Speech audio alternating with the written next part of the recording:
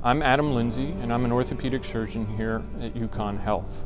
I have generalized training in orthopedic surgery, including hip and knee replacement. I have specialized training in orthopedic oncology, or orthopedic cancer surgery. I came here to the University of Connecticut primarily to focus on the care of patients with orthopedic tumors.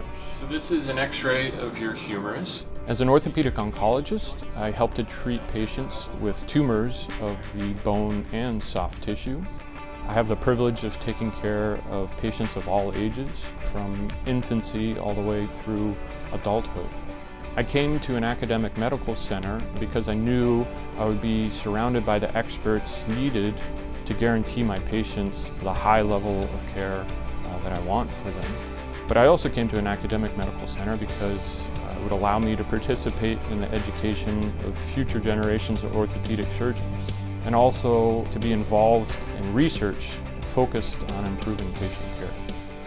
One of my favorite things about being an orthopedic oncologist is that it requires a team-based approach to taking care of patients. And I think the most important member of that team is, of course, the patient themselves. And I always take all the time needed to make sure patients understand their diagnosis and understand every step of the treatment plan as we make our way through it together.